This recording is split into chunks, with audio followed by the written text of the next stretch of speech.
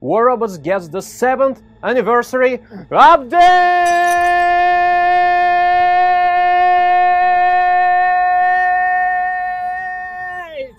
And it is huge. New map, Abyss. This is a very special map designed together with War Robots community. Abyss has lots of places for different playstyles. The main feature? These teleports. They allow even the slower robots to move quickly from one side of the map to another. Lots of possibilities in here. Anniversary event. War Robots turns 7 this month.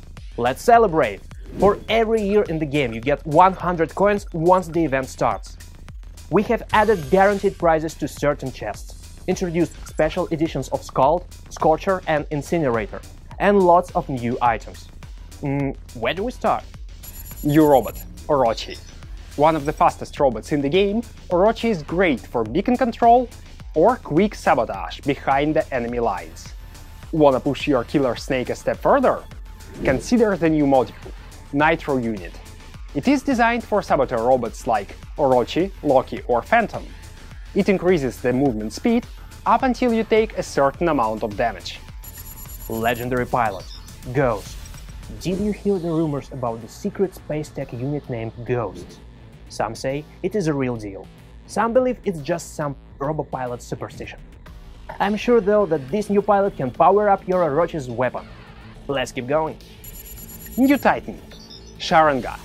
The new Titan is all about weapon power.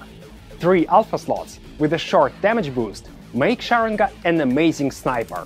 If anyone dares to come close to you, you can phase shift them, or rather phase exile them away to win some time and strike back. Titan weapons, Striker and Crate. Striker is an alpha energy weapon with 800-meter range. It is amazing against small crowds, as it not only damages the target, but also administers severe shock to 1 or 2 enemies close by. You really should train for this one. There's also a new beta arm, Crate. 500-meter energy autocannon with added corrosion damage.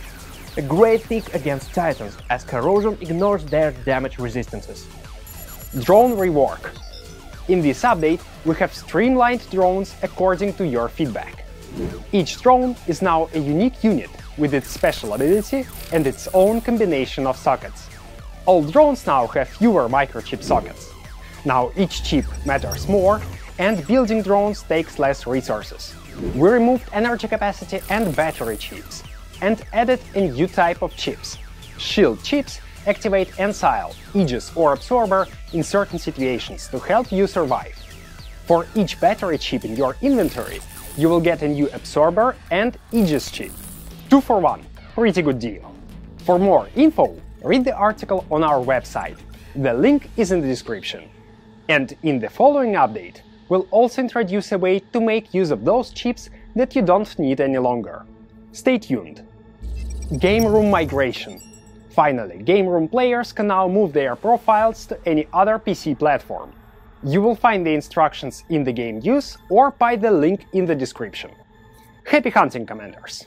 As always, press like if you like the update, and stay here for more content if you wanna. We have plenty of it. Check the video on making of the Abyss map here. Here we have the Orochi overview, and here is the video about Sharingan. Here. In the pinned comment below under this video, you'll find the details on the giveaway. I think we covered it all. But check the update notes just in case, the link is down below. Good luck and see you!